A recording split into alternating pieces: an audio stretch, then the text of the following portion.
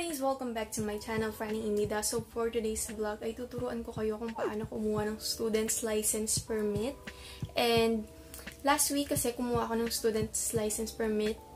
And, hindi ko akalain na sobrang bilis lang pala niya and sobrang dali lang palang kumuha.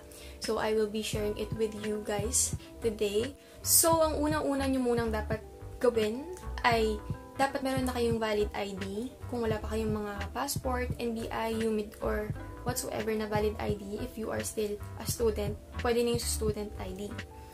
And, ang susunod nyo yung gagawin ay aalamin nyo kung ano yung pinakamalapit or saan yung pinakamalapit na LTO licensing center sa inyo. And in my case, ang pinakamalapit sa akin ay yung sa branch ng Alimol. And then, sino nga ba yung mga pwedeng kumuha ng student's license permit?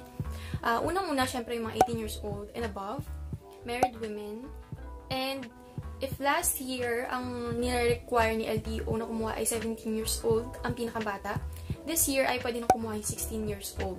Ang mga requirements naman na dapat nyong dalhin bago pumunta ng licensing center ay syempre original copy ng inyong birth certificate or NSO, together with a photocopy nito, and then isang valid ID, and ipo-photocopy nyo din.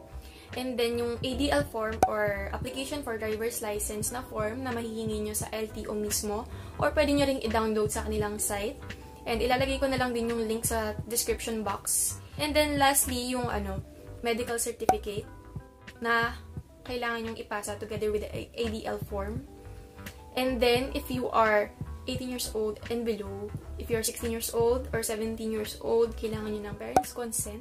Dahil kapag wala kayong dalang parents' consent, ay hindi kayo papayagang kumuha ng student's license permit. So, ayan guys, nasabi ko na yung mga requirements na dapat nyong dalhin.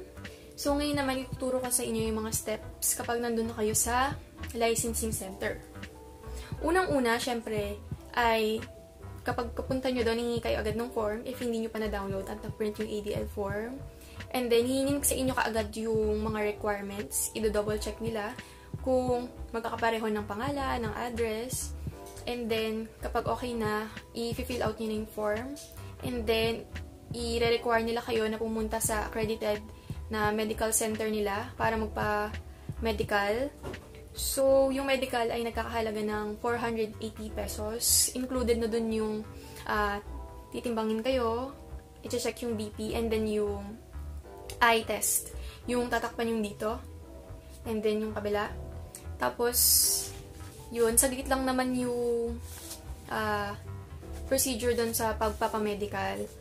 After nyong magpa-medical, ibibigay ka agad yung result. Kaya kayo ng 2 copy ng medical certificate after nyo magpa-medical dahil yung purpose ng isang medical certificate ay para sa pag-apply nyo sa non-pro na lisensya. So, ito yung itsura nung medical certificate. Ayan. Yung isang medical certificate, syempre ipapasa nyo together with the form and requirements para sa pagkuha ng student's license permit. Yun, after nyong makuha yung result ng medical nyo, ay babalik kayo doon sa pinagkuhanan nyo ng form kanina para ipasa yung medical certificate kasama yung ibang requirements at yung ADL form na na-fill outan nyo na kanina. And then, maghihintay lang kayo na tawagin kayo ulit. And then, pag tinawag kayo, may ipaparecite sa inyong pledge. Mamimili kayo kung Tagalog or English. And then, nakataas yung inyong kanang kamay habang binabasa yon. So, ako pinili ko syempre yung English. Mas madali. Medyo malalim kasi yung Tagalog. So, after nung pagbabasa nyo ng pledge, tatawagin kayo ulit. And then, kapag tinawag kayo ay magbabayad na kayo nung processing fee para dun sa student's license permit na nagkakahalaga ng 317.63 pesos. So, ito na yung student's license permit, guys. Pagkabayad nyo, ibibigay na siya kaagad. So, papel lang naman siya, guys. Yun yung itsura niya. So, may nakalagay dito na a student permit holder must be under the supervision of a licensed driver while learning to drive a motor vehicle. So, applying for a driver's license for non-professional SP must be at least 1 month and 1 day to 1 year from the date of issuance. So, after 1 month and 1 day, pwede na kayo mag-apply ng non-professional license. And then, sa professional naman ay at least 6 months to 1 year. So, may note sila dito na student's permit is valid 1 year only from the date of issuance. So, 1 year lang siya valid, guys. So, sabi nila, we advise not to apply on the last day of your student's permit to avoid technical or unforeseen problems like offline errors and etc. Ayun, study, review, and drive safely. Obey traffic rules and regulations. So, ayun, dapat kapag mag-apply kayo ng non-pro license or professional license, dapat hindi dun sa last day ng expiration nitong student's license permit nyo kasi baka magkaroon ng technical issues or what. Ayun lang naman guys, madali lang siyang kunin if wala namang masyadong pila dun sa branch na malapit sa inyo na pagkukunin ninyo ay mabilis lang talaga siya. Kung nga pala, may bagong memo na inilabas ang LTO.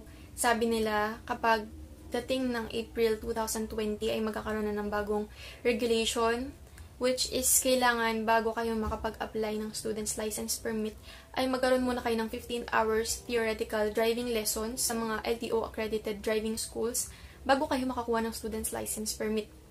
So, parang medyo mahirap siya, di ba?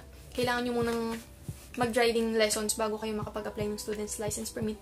Unlike before, or ngayon, na magpapamedical lang kayo, mag-fill out ng form, tapos, ayun lang, ibibigay na agad yung, yung student's permit nyo.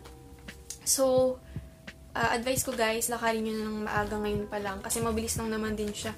Maglaan na kayo ng 1 hour or mga less than 2 hours para hindi na masyadong hassle. Pero, malaking bagay na rin na mag-driving lessons kayo bago kayo kumuha ng student's permit para, diba, pag kumuha kayo ng non-pro na license, ay mapasa nyo na agad, diba? So, yun lang naman guys. Shinare ko lang kung paano kumuha ng student's license permit at yun yung mga updated requirements ngayong 2020 at sana ay nakatulong ako sa inyo. And thank you for watching my vlog and don't forget to like, subscribe, and share this vlog.